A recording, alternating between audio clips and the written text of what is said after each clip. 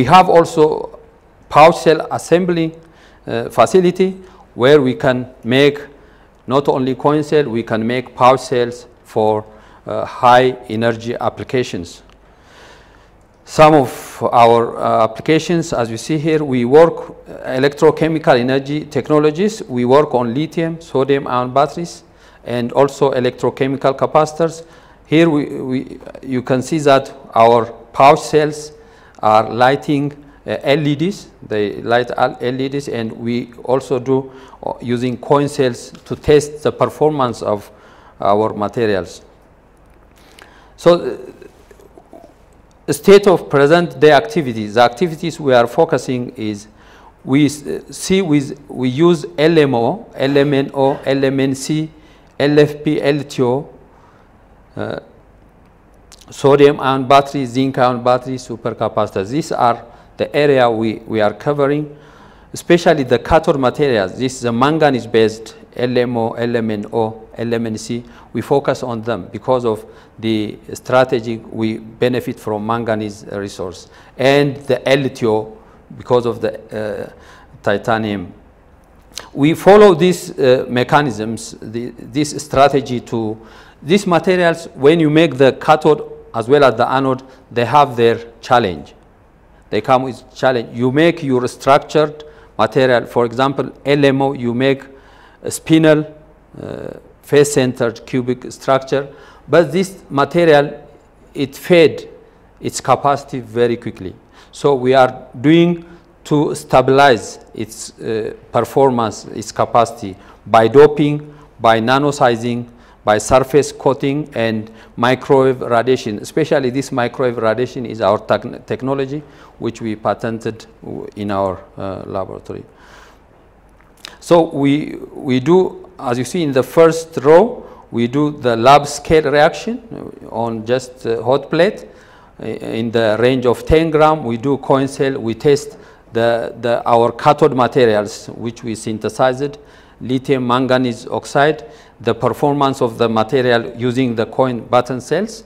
And when we do on the collaboration to go to the larger scale, we use in 1 to 10 kilogram scale up bench scale up projects, and we test those performance using the pouch cell and battery packs.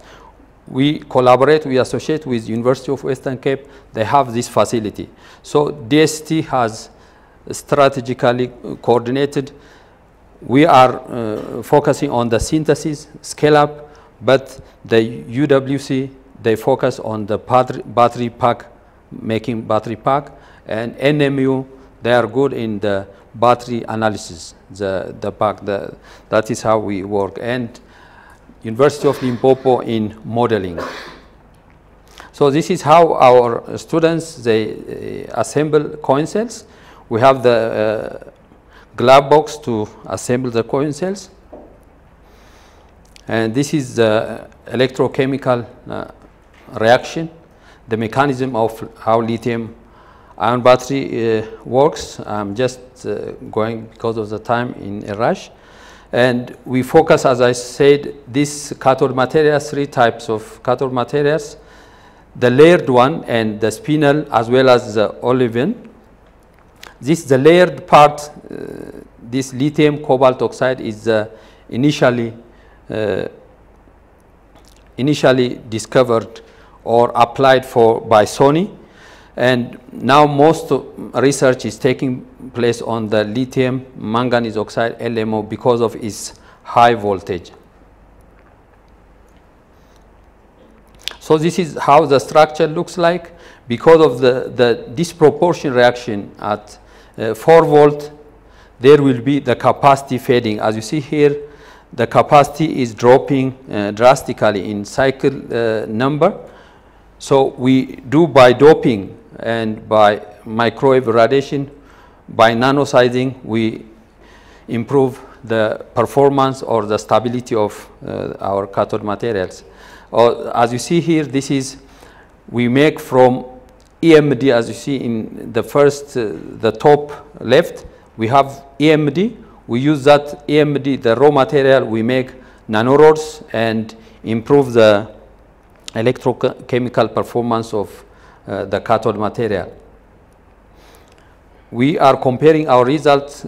As you see, from the left side is our material. The nanorods we prepared, it is very stable, up to 120 cycles. The capacity remains stable, whereas to the right side we see the LMO commercial one, which is fading rapidly in just 15 cycles. And we did this also using the local EMD raw material. We prepared the cathode material, and we used this. We tested using pouch cell. This work is done by UWC, and our material also here, it shows a very stable performance. We do also lithium-ion battery, sodium-ion battery characterization testing here. As you see, we do a lot of work. We published with journals like PCCP, and these are some of the results from our. The last work I want to show is the titanium oxide nanotubes. We prepared from particles. We make titanium oxide nanotubes, and the performance has been improved dramatically. You can see here, you see the left side is from the particle titanium oxide, on the right side is from the nanotubes, and the stability in the left down, that you can see the capacity is fading very rapidly for the pristine or the precursor we used for titanium oxide, whereas for the nanotube, very stable. The red on top is. To summary, so I try to show you the transition metals, manganese and titanium, are very useful for electrochemical energy storage applications.